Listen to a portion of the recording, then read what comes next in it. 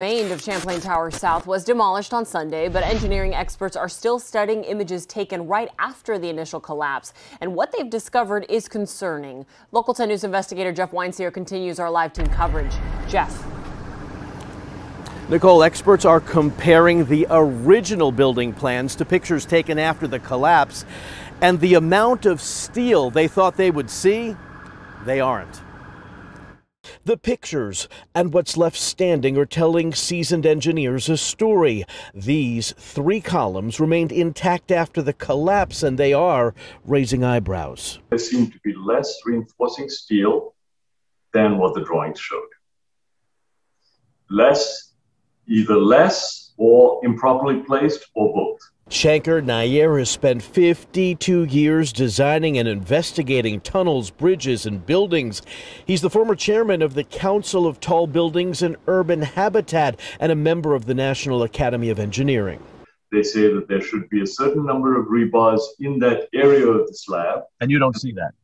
And you don't see it. The number right over the column turns out to be 4. In most places we see 2, not 4. Now, it's possible the 2 others were just outside the footprint of the column, so it disappeared with the failure, but they should have been right over the column.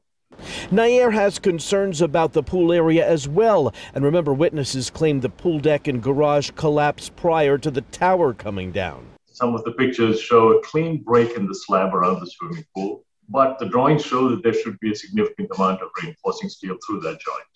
And I don't see that in the pictures after the collapse. The man hired by the town of Surfside to investigate the collapse says more analysis needs to be done. All concrete is made to crack, so you're going to see cracks in all concrete.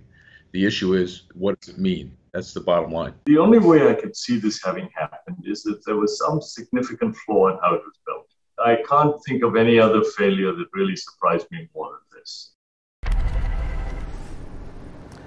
The concrete, the steel, the soil underground will all be tested as part of the investigation. And when this building was built, building inspectors would have gone out there and inspected and signed off on the steel before the concrete was poured. We are still waiting for records from the town.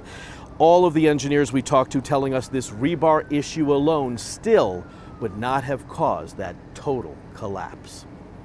We're live tonight in Haulover. Jeff Weinseer, Local 10 News.